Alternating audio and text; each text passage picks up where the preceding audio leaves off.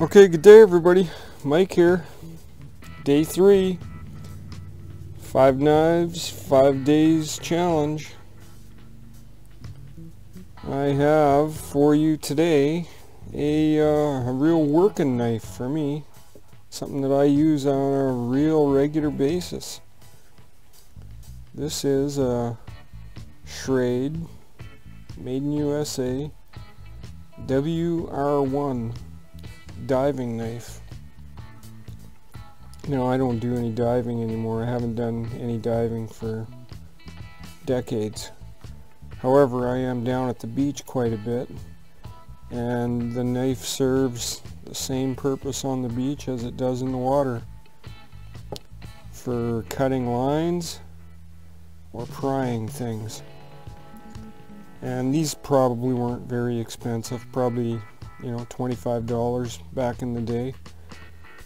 It's a WR1, and they currently are selling a WR3 that they call a water rat, and it has more of a boot knife shape.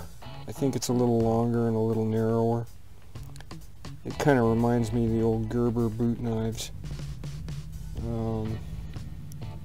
This one though, just a plain old stainless steel blade.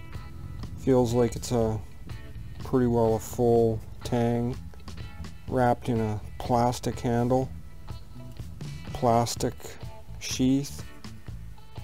The sheath does have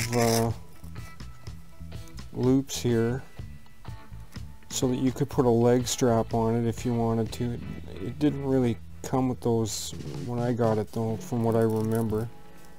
So it's got the regular loop here at the top to wear on a belt, wide enough for, you know, a weight belt for a free diver or a snorkeler or whatever you want to call them. And it snaps in there real positively. It just is not coming out easily unless you depress this little button, and then it'll pull out. It's light. It's a useless knife as far as like camping and stuff like that. I mean, you know, sure you could dig with it, or, you know, cut little strings and stuff like that, or lines, but this is really a knife meant to be used in and around the water, which is kind of following the trend here. I mean, I do live right on the coast, so yeah, short little blade.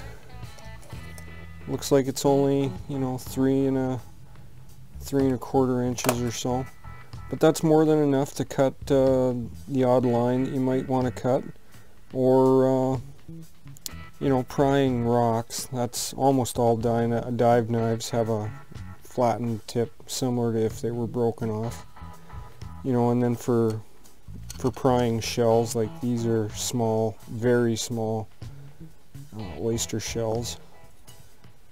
You might actually be able to get in there and open an oyster with one of these, although they're not really designed for it.